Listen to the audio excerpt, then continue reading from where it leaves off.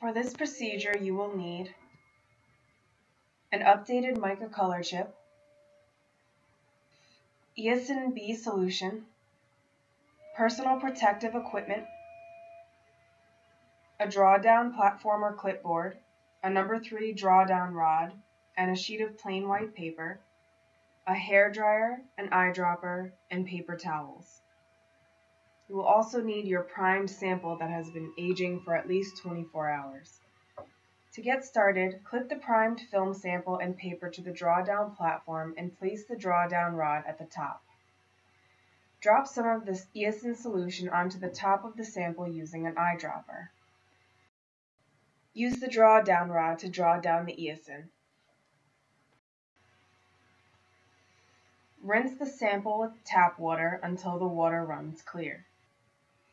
You can discard the paper at this time. Once the water runs clear, shake excess water off of the sample, then blot with a paper towel.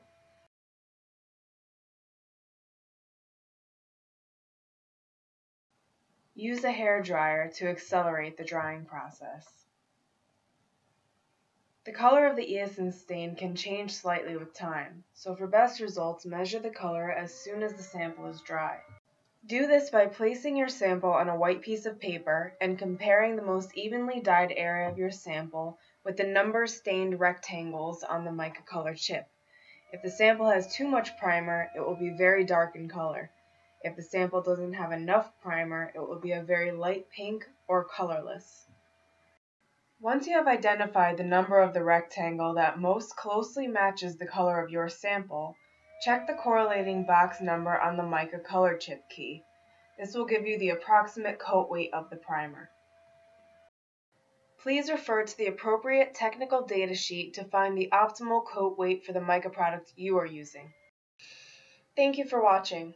If you have any questions or would like written instructions on how to perform this test method, please contact us through our website, www.mica-corp.com, or by calling 203-922-8888.